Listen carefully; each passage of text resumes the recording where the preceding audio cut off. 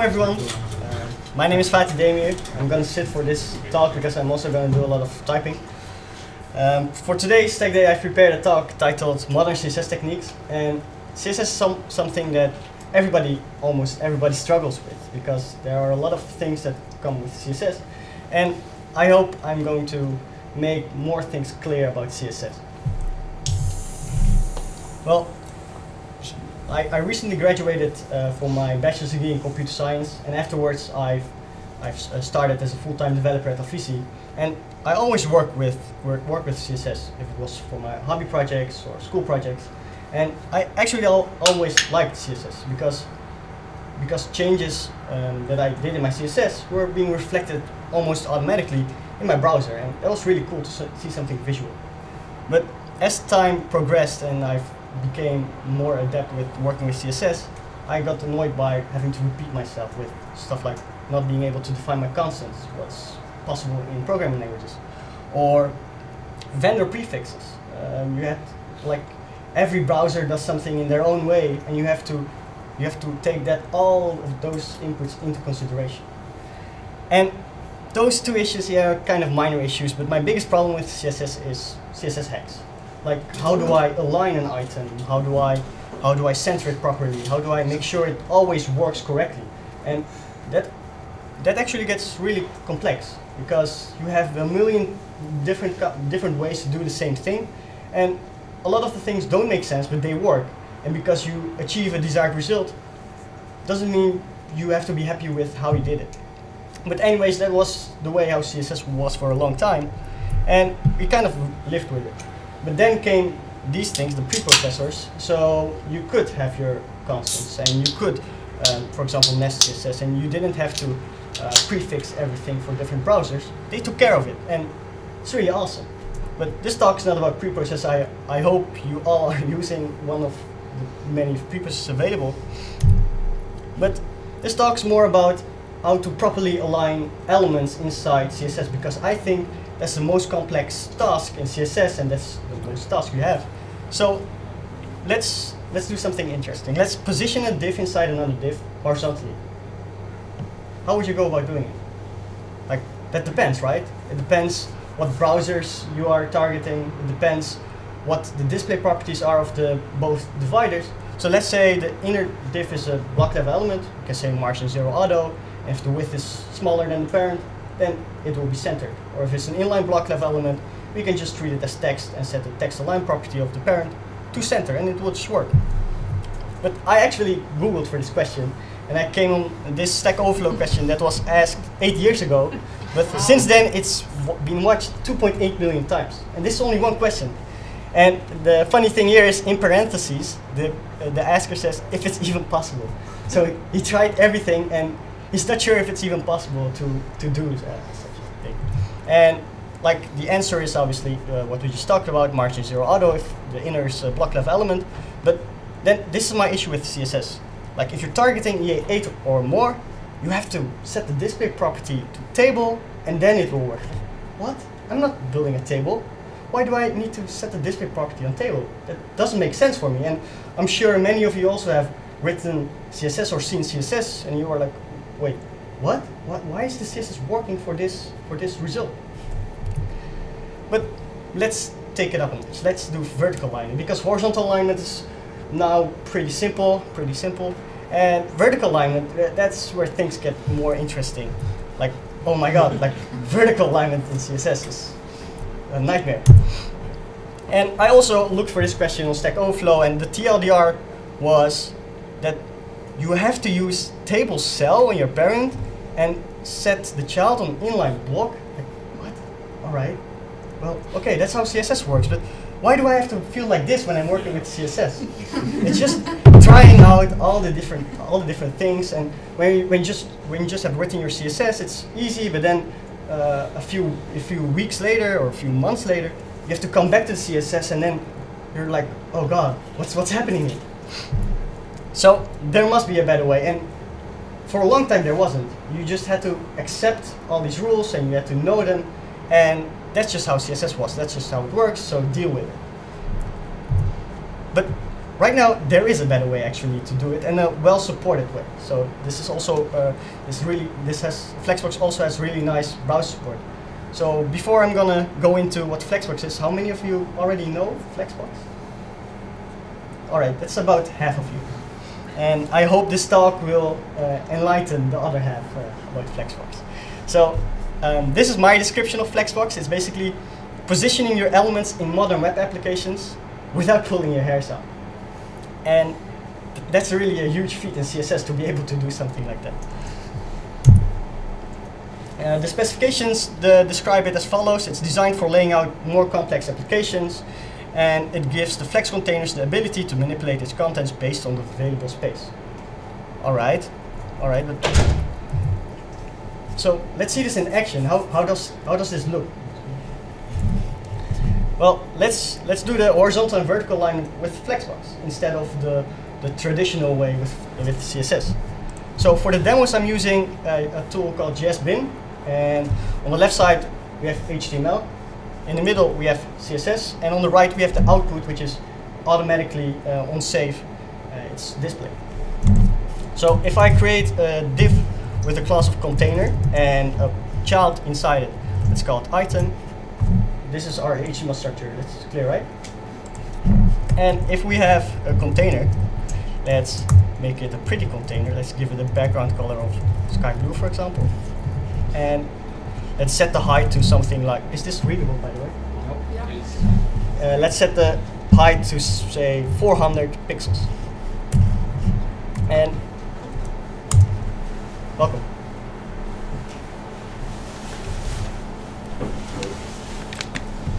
And let's also create a background color for our item, just to make it visual what we're doing here.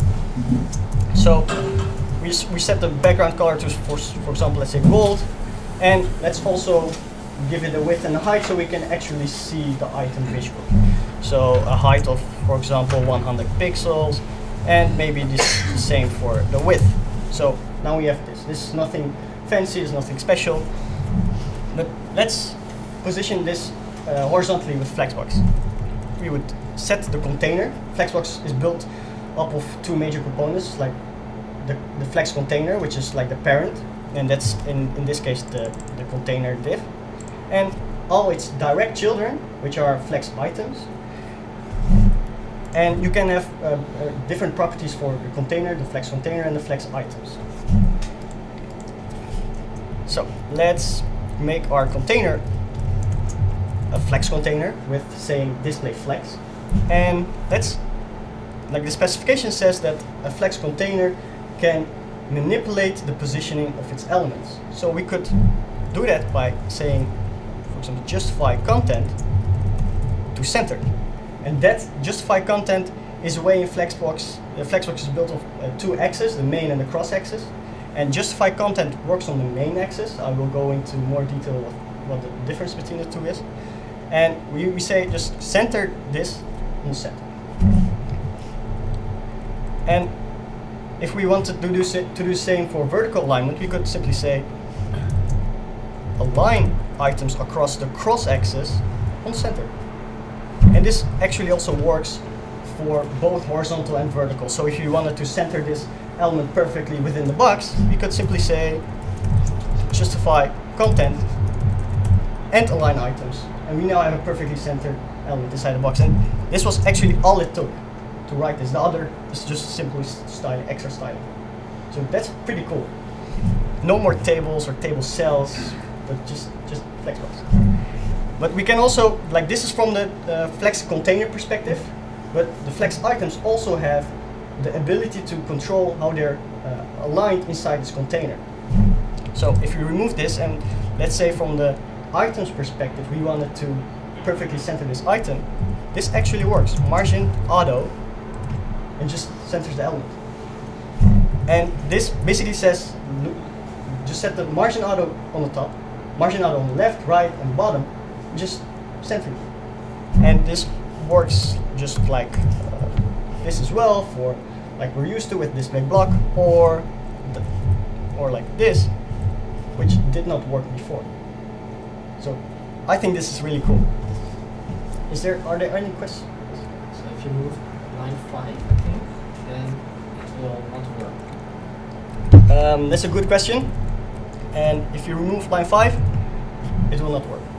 Because now the container has a display of block, and that doesn't support it. So Flexbox does make this possible. I think the other case does work without Flex, right? Yes, the other case. Auto. Yes, the other case does work without Flex. All right.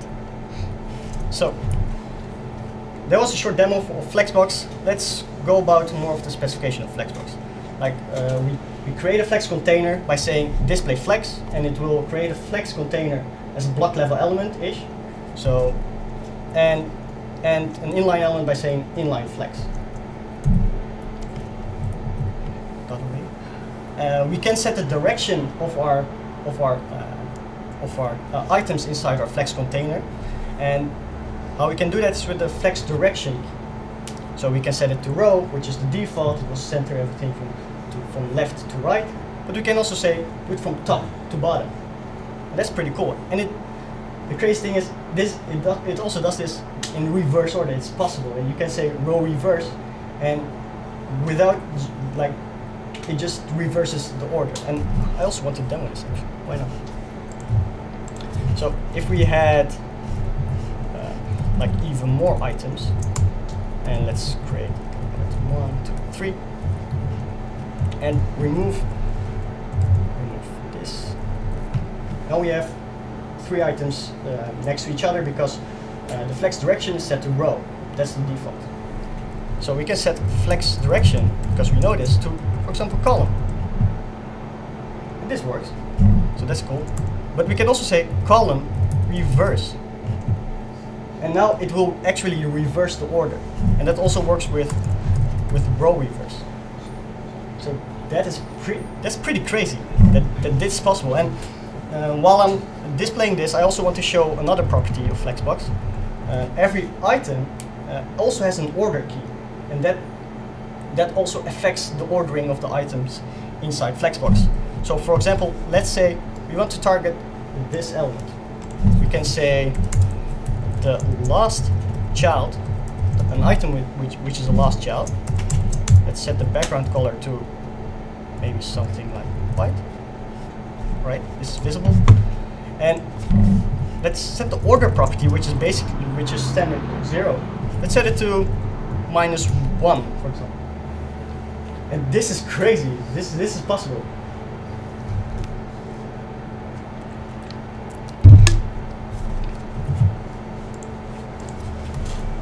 All right. Important of Flexbox is it is meant to build one-dimensional layouts. So you're not supposed to build a grid with Flexbox. That's not what it's meant to do. But you can, however, nest Flex containers inside of each other to build two-dimensional layouts. Like that's the way. But that's something CSS Grid is much better at. But for now, nesting CSS containers is the way to go, because CSS Grid doesn't have really good browser support yet. All right, this is just a simple diagram showing the properties I just displayed. And let's go a little bit more on the specification. So we have a main axis and a cross axis. And that's important to know in Flexbox because the different properties are working with these concepts.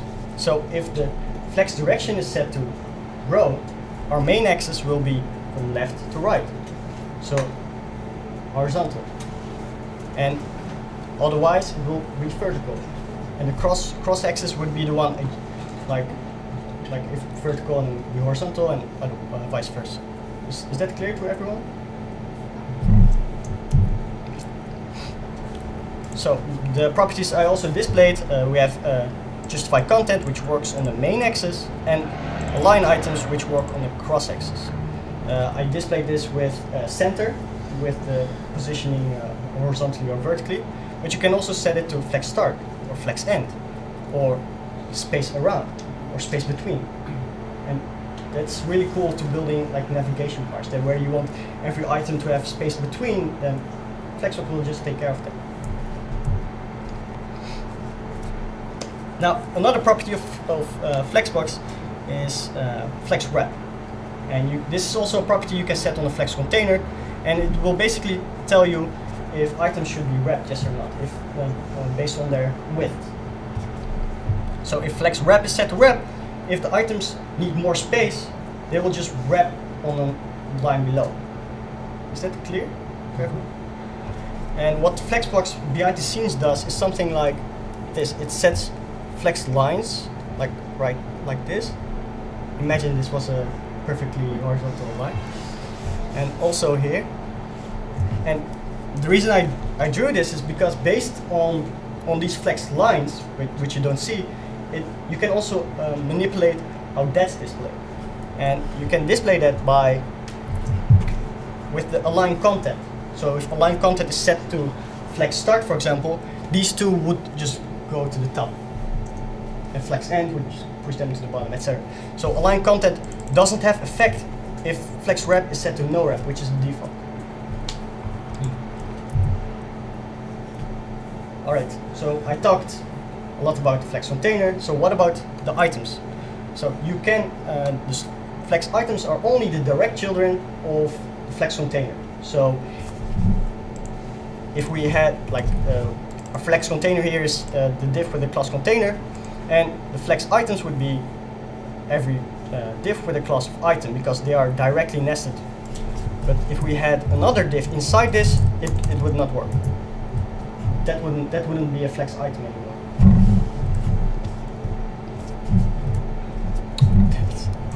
All right. And I also displayed this property. What? Can a flex item be directly a new flex container, or? Yes, that's possible. So you can just arbitrarily nest them however you want. So you can have both rows for one node. Sorry? You can have both rows in segment. Yes, it can be a flex item and a flex container at the same time. So that's possible. And that's also. And can you, instead of the numbers, you use text, and then you want to number the text and then order it? Is it possible? Number the text and then order In it. the div items, you have text. Yes, here you mean? Yeah, where you want to show, and then you want to order the items based on. Oh, you mean like if I had like item 1, item 2 or not? No. Order it based on the content, you mean? In the content. Oh, no, that's It's not possible. So you actually mean if I had 2 here, 1 here, and then. No, you have text like, let's say, like apple, orange. So you have text, Yeah. and then you want to manipulate. Oh, alright, so how I would go about doing it is I would set this, I would give this an ID or maybe a class, and then I would target that, and then set the order property if you want that. But obviously the easiest way would just to fix your HTML and set it in the right way. That's what I would recommend. But if you really have no other solution than to fix the ordering with CSS, then I would go on. But I would really just stay out of it because it can get really messy. Then you're debugging code and you're like, what? How? Why? How is this displaying? So you have to keep track of all the orders. It's also not really nice for screen reading and stuff. I'm not sure if they take the order into consideration. Probably not. Probably not, no. That's just a good answer. So just another question about the order. So you're setting, for instance, you set order to -1. Yes. And then if you have 3 items with this order set to -1, those will all sort between them in the order they are in HTML? Yes, in sort order. So yeah. yeah, that's correct. So they all have standard order set to 0. Right. So then the source order would have. Yeah. I get it. All right. Let's look at a few more properties before I'm going to dive into another demo because we want to see more CSS. Flex grow property. This is a really nice property because it basically gives you a way to look at the container's width and based on that get a fraction of the container's width. So let's say this width was something like 120 pixels, so 120 pixels. it would divide 120 pixels by 3, because they all have flex grow set to 1, 1, 1. Divide it by the total number of flex grow, like by 3, and then that's 40, so everyone would get 40 pixels. And the example here below, this would get 40 pixels width, this would get 80 pixels, this would get, no, this would get 30, 60, sorry, math is failing. Flex shrink is, flex shrink looks a bit like flex grow, but it works the opposite way. So if your container, if you have a container that is 1000 pixels, and the flex items request 1120 pixels, so now you have 120 pixels extra. But where is CSS going to get that 120 pixels extra? It can't. So it will almost always overflow content. So how you can fix that is you can set flex shrink, and that will just take the 120 pixels, divide it by the amount of flex shrink you have, and then extract everything. So with my example before, if you also had 3 children, then every children would get minus 40 pixels. If you have both shrink and wrap, then first try to shrink the children and then wrap? No, flex shrink doesn't work if you have flex wrap. Any other questions? Then we also have a flex basis property, which is a way to set a default width for your content before letting Flexbox align your items. So if you know that your item always needs at least 100 pixels before Flexbox aligns it, you can set the flex basis property. And this, you can see this as a min width, but then for flex items. And then there are some shorthands. Like the guys who wrote the CSS specifications, they really like shorthands. CSS Grid is also full of them. But this shorthand is actually really nice because it also does smart things. Flex is a shorthand for flex grow, flex shrink, and flex basis, all in one rule.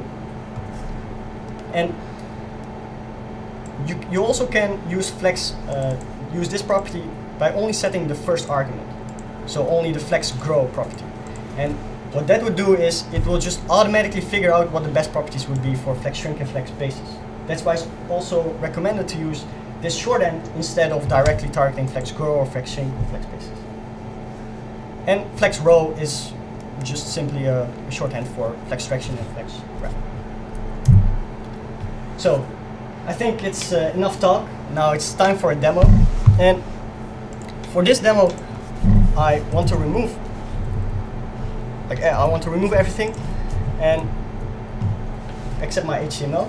And we also gave a Toasty talk today, and that's simply the condensed version of this Techday, where we just try to give the Techday for students who don't have time, and we also give them free toasties and drinks because we're nice. So one of the questions we got during the Toasty talk was by Mats, who also was with us, was if we could build a simple UI like with messaging like text. So somebody says hello, and it would be aligned to the left. Another one says another replies, it would be aligned to the right, left, right, etc. So basically iMessage, but then in Flexbox. So how would we go about doing it? Well, in Flexbox, we can make use of the flex direction property of column. So everything would be stacked on top of each other, and with all the odd items, we could position them to the right or to the left, like whatever we want. So let's build that. Let's first create them our HTML. Let's say hello. The reply would be hi, how are you, etc. And that's actually how I message. So our container is let's define our container as a flex container. Now we have our items like displayed next to each other because flex direction is default set to a row. Well, let's make use of the flex flow shorthand, and we say we want them to be displayed as a column, and we don't want them to wrap. Then let's make a really appealing design. I'm not a designer, so let's set it like padding 20 and a background color of default. Oh god, let's say sky blue. I like sky blue. And let's align all the items to flags end. Well, that looks decent. That looks decent. Let's set the color to white. All right, that's a bit better.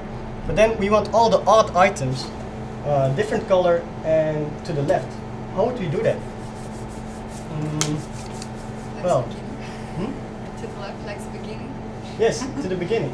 So, how would you do that? Like in normal CSS, you would. Semicolon all. Yes, correct. Like we could say target all the nth childs that are odd, and give them maybe a background color of black. Why not? It looks good. Of black, and align them. Like set the margin right property to auto, because it will push the item as much to the left, because margin right auto would push it as much. And we simply have this UI, so if we had a more interesting conversation, it would just work.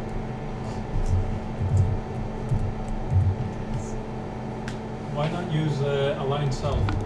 Align self would also work. Wouldn't it be way easier to understand if you use only Flexbox specification? I'm not sure I used the right word now. Because now you use margin right, but that is usually used for other stuff. So why not keep using Flexbox terminology? Yeah, I actually wanted to keep the demo a little bit more simple, but align self would also work.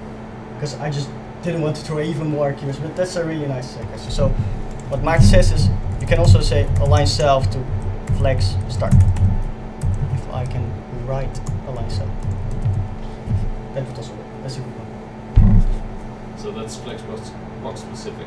Yeah, Yeah. Right. I will also have links in my slides for even more, like to the specification and better tutorials. All right, so that was my short demo. There are a lot of more interesting things you can do with Flexbox, but luckily we have a hands-on session today, so you can experiment with everything you're thinking of with doing with Flexbox. So how does the browser support look like? Well, I went to this website and I made a screenshot for you first. Like the current browser support is actually really good. Like the green means it supports it really good. And only IE 11 supports an old version of the syntax, which is not really complete. And yeah, just do your research if you're targeting IE 11.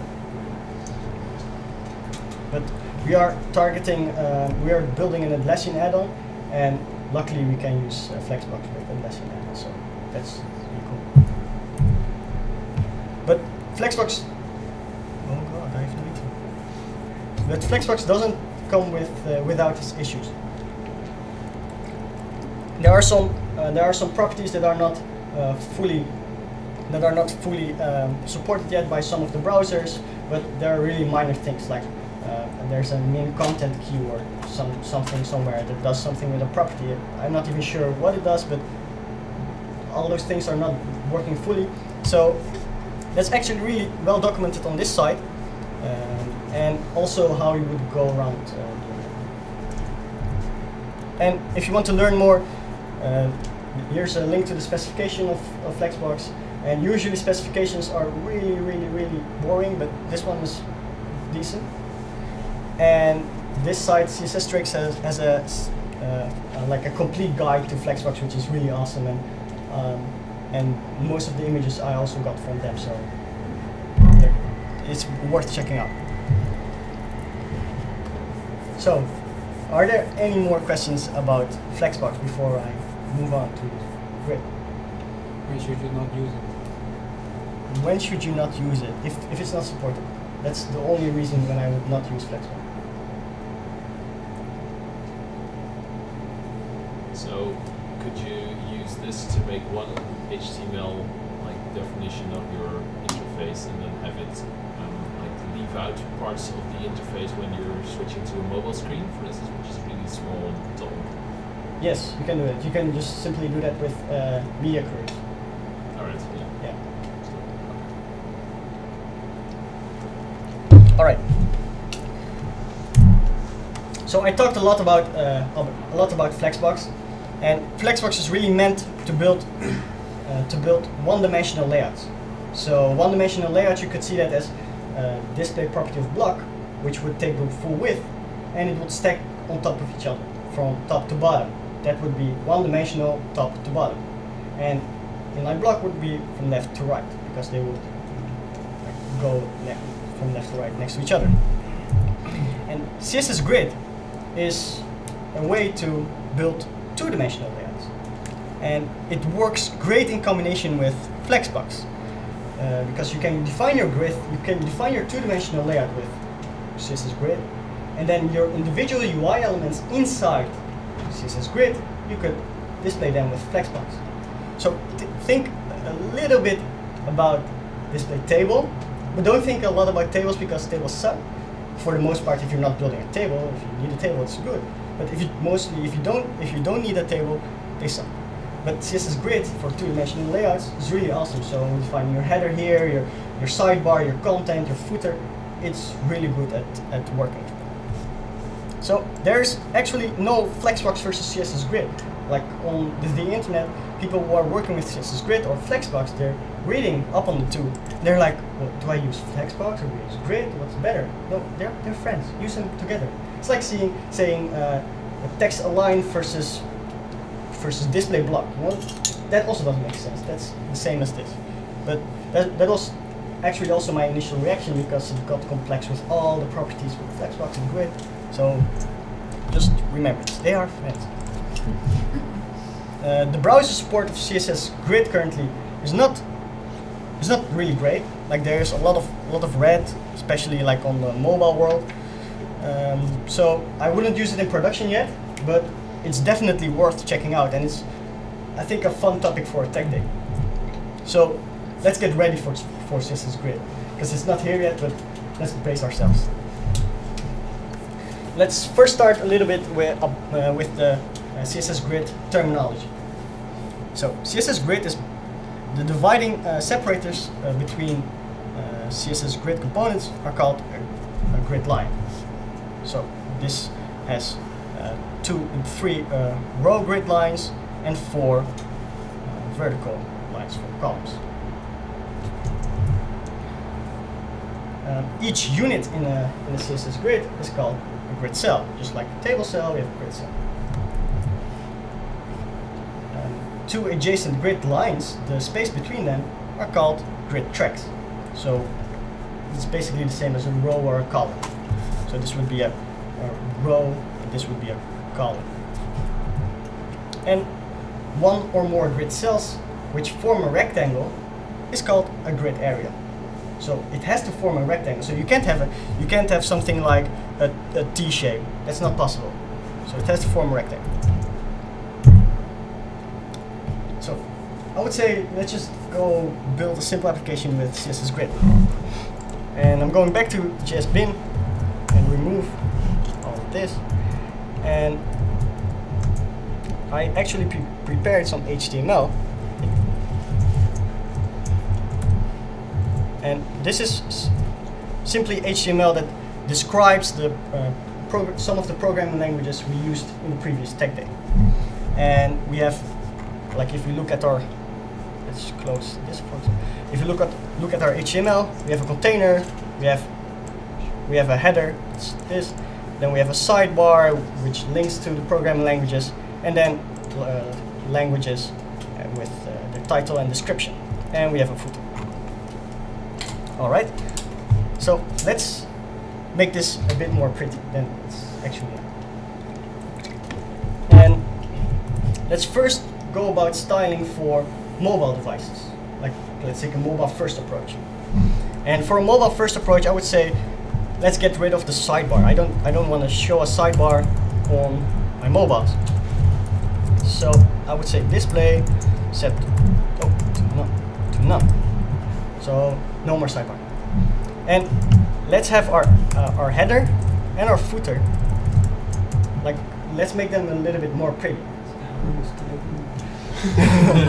There's actually another really cool color. It's called Firebrick. Firebrick. This is actually a color. It's supported. I don't know. But, oh well. So, and make the color white. So let's make it a bit more pretty by adding some padding. Maybe not that much padding. 10. Yeah, 10. Thank you. It's looking quite nice now. And let's make it so that our languages also look a bit more their part. So let's create a border of maybe dashed 1 pixels and also a firebrick color, because it's a nice color. So now we have this amazing design. Wow. All right, now let's get into CSS Grid. So CSS Grid has the same separation between a grid container, and its items, just like Flexbox. And we define our grid container by setting the display property to grid. So now we have a grid container. Yeah. Basically. And I want to create a 2-column layout on small devices. So let's set the grid template columns property, and to what do we set this? I want 2 equal spaces. We can set it to 50%, for example. But there is some. Actually, I want something like flex grow, just like we had with Flexbox. So how do we do that? Well, we have actually 1 fraction, and we want 2 fractions, so in total. So we have a grid now. So we have a really pretty looking website right now.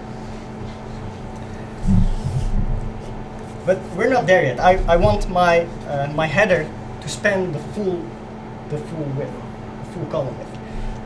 How would I do that? Like, if this was a table, we can set the call span attribute of a table to 2, for example, and it would span the full width. And you have something similar in CSS Grid to achieve such a task. So I'm going back to my header and footer, and let's set the grid column, and let's make it so that it spans 2. And it really looks good now. But the problem is, if we define another grid, like another grid column, what would happen?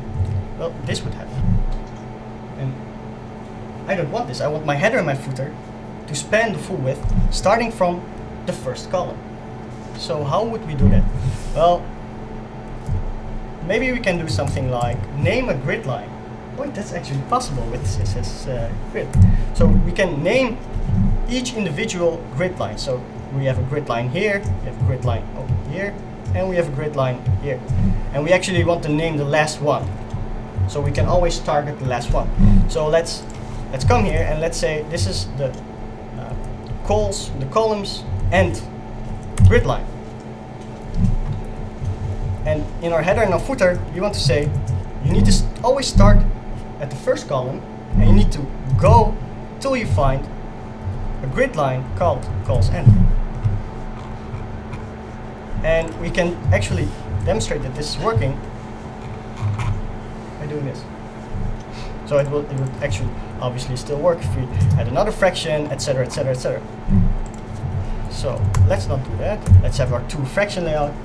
Let's give this languages a bit more breathing room, 20 pixels. And there's also another cool property of CSS Grid I like to show.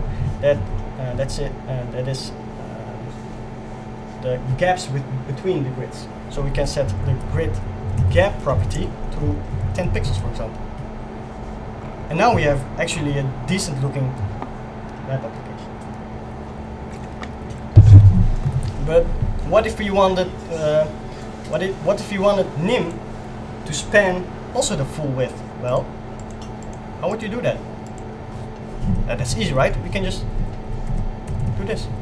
We can target nim, because I already defined the class name. And done. It's really easy. And you can actually write your media queries, and then if this gets even bigger, you can define your grid columns another way, etc. And like for those of you who are like paying attention and asking questions in your head, like, well, how does this work? How does that work? You might say, well, where the heck are the rows coming from? Why do they have a certain height? Well, that's basically a grid property. The grid template rows is by default set to auto, so it will automatically figure out how much height it needs, and based on that, it will just work. So I can also demonstrate this, that we can set them ourselves by saying, for example, make it 200 pixels, and another. Again, I need to target the rows. So, like the first is 200 pixels, and then we want another 200 pixels, and then maybe we want 10 pixels. Okay, that breaks my styling obviously, but let's say maybe we want 10 EM. Like, you're really flexible with how you're displaying this. So, any questions so far? So when you added the grid gap, it put a gap also between the outer edges? Yes. And is there a way to only do it for inner edges? Yes. Awesome. Like, grid gap basically works on both vertical and horizontal, but you can set the property so it only goes horizontal or only goes vertical. So if you just say 10, 1, oh damn, what have I done? Oh, Still P. Thank you. So this would just work. And we can also say maybe we want this like twice as big, 20 pixels. So that's actually possible. Right, and my real question was, this is cool, Yeah. by the way. But I was wondering, so when you put that in, Yeah. there You mean this? Yes, that gap. Can you leave that out? That gap is actually from. I thought it was from the. No. I'm not sure actually. That's a good question. Can you give it 4 arguments? And if I don't want a gap on Grid the gap. sides? No, you can't give it 4 arguments. Only 2. So for columns or for rows. But Can grab grid gap for the first column to 0. yeah, that's possible. But like this is coming from the padding from the container, I think. So isn't it just a container, an Yeah. output container? Yeah, that's it. So if you would inspect this, like this is. Where is it? Yeah. Like, see, It's this is not the a gap. container, so that's Oh, right, it's from. the gap. Okay, yeah, sorry. Yeah, no worries. I also got confused. I was like, oh god, So now I have to perform an there is a impression. gap on the sides or not? Yeah, No, there like isn't. there's no gap on the sides. It's from JSPin, I think. They just standardly. And if you want to add from the sides or something? Then you would just simply do a padding on your container. Oh, So just padding 10 pixels. so you can do that with the grid gap. No. It can target the gaps. Is it also possible, like the Crystal and Ceylon language now act a bit like they are table cells? Yep. Can you also just say I want to move Crystal up automatically based on its height, and then Rust also goes up? Like Crystal automatically based on its height to up, and Ceylon also. No, just Crystal shouldn't be the same height as Ceylon, right? Because there's less content.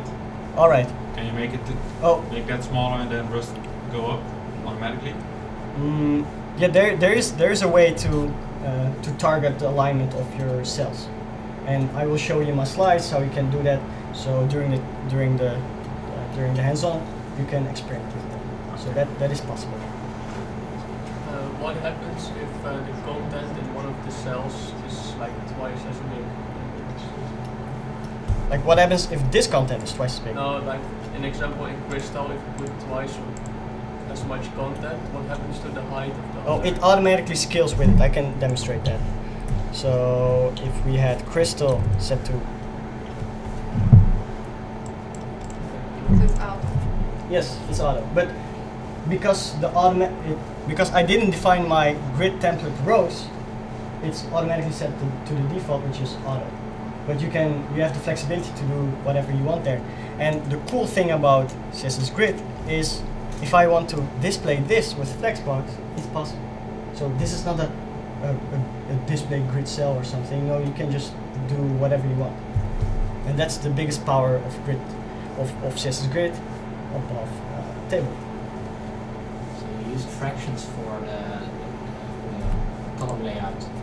I imagine that the fractions work on the full width of the grid. Yes. How do fractions work on vertically rows? Because does it just scale for the window, or it scales according to the height of the container. okay? And if you, let's say you have only one sentence in the cell, Mhm. would the grid cell gets a smaller height? No, no. Like you mean this? Yeah, let's say you minimize the text on one sentence. What will happen with the Oh. height? Alright, I can show you that. So if I understand you correctly, you want something like blah. Something like that. So it will is because it's set because rows is set to auto. It will look at this and it says, oh, you need this much height, and you also need this much height, because now the row is defined as a height auto that's like the height of this. All right. But can you also do something like CSS columns, where you, where one is small and then there's a big one and they fill each other up? Or That is possible. That is possible. With grid. With grid, that's possible. Like grid obviously doesn't replace CSS columns, but you can do pretty crazy stuff with CSS grid. And what you also can do, if let's say you had a really big application, you have your header, you have your main content area, but you also want a two-dimensional layout inside your main content area. That's not weird to want something like that. You can nest CSS grid containers, just like how you can nest Flex containers. It's also possible here. So our grid container can have a property of grid, inline grid, which basically is the difference between a block level or an inline level element, and a subgrid, which will basically tell CSS Grid, I want this to take the properties of its parent container, and it's also going to be a grid. We can set our grid template rows and our grid template columns, just like I showed, and you can just set all properties, like all different sizes. So 10 pixels, 10%, auto, 5 pixels, 5. So you're free in that. You can set you can also use fractions. You have this they really have a lot of shorthands, like repeat two times one fraction. I didn't want to show that in the demo, but you can also repeat 5 times one fraction to just make it easier to write. You can name your grid lines. You can have multiple names for one grid line. I showed one grid line like calls end, but you can also have it named calls end and blah end, etc. And this is one of the more interesting features of CSS Grid, and this is pretty crazy, I think. We have 4 items and 4 classes, so item A through D, and we are defining our grid area. And mind you, when I spoke about the terminology, a grid area is comprised of 1 or more grid cells which form a rectangle. So we have our class item A, which will get the name from the grid area's header. We have a main, we have a sidebar and a footer. We create our template, so the rows we will set to auto. We have 4 columns of all 4 set to 50 pixels of width, and then we can set our grid template areas, which will build this simply by referencing these grid areas, and that is really cool. And I'd like you to try this out during the hands-on session, because these are pretty cool stuff to play around with. What does the dot mean next between main and side talk? Nice. I'm glad you asked because I forgot about the dot. This dot means I don't want anything to be set in this grid cell. So this cell should be empty. So we have a header on the top, a footer on the bottom, a main, nothing, and then a sidebar on the right. I hope that's clear for everyone. So grid gaps, I showed you grid gaps. So we have a grid column gap, grid row gap, and a shorthand.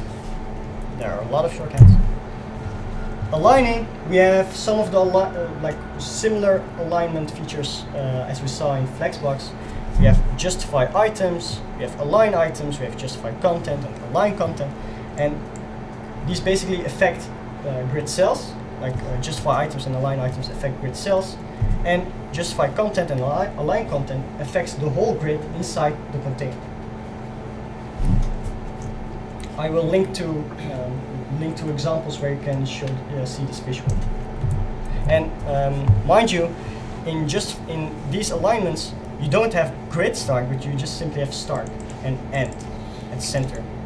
Like I would expect grid start or grid end, but no, they just skip that. And with the justify content and align content, they also have space evenly, which Flexbox also doesn't have, because I don't know. I think space evenly would also be nice in Flexbox.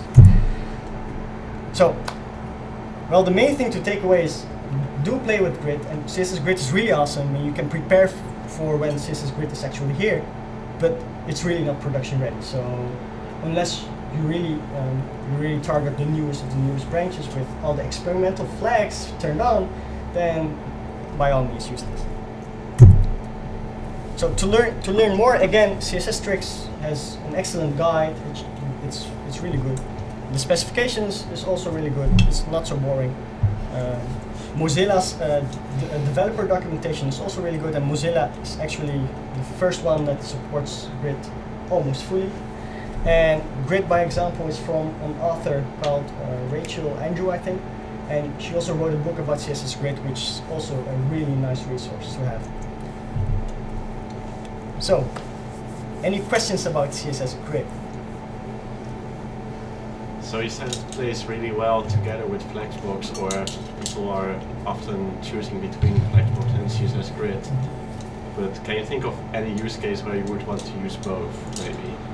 Where you would want to use both? Yeah.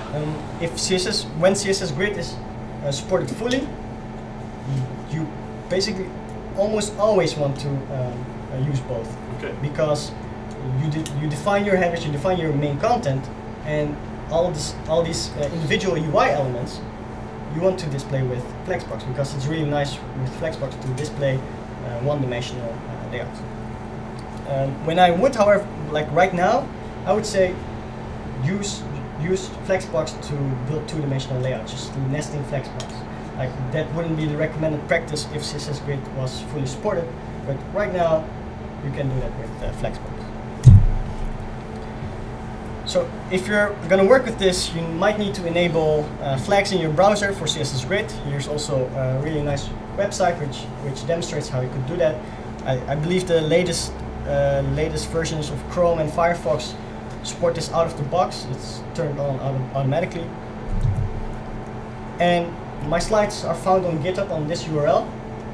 It's not yet public. I will set it public in like 5 minutes after the talk. And for the hands-on we will have in a couple of minutes, I would say pick a website, preferably one that you've built yourself before, and create the same layout using CSS Grid and Flexbox. So you'll be able to see how easy it is with CSS Grid and Flexbox, as opposed to how you've built it before, the pain you felt when you built the layout. And try making it responsible, even if the original isn't. Oh, damn it, typo. And a bonus would be, don't use floats, don't use clears, don't use tables, and don't use vertical lines. So that's it for my talk. Thank you for listening. Awesome.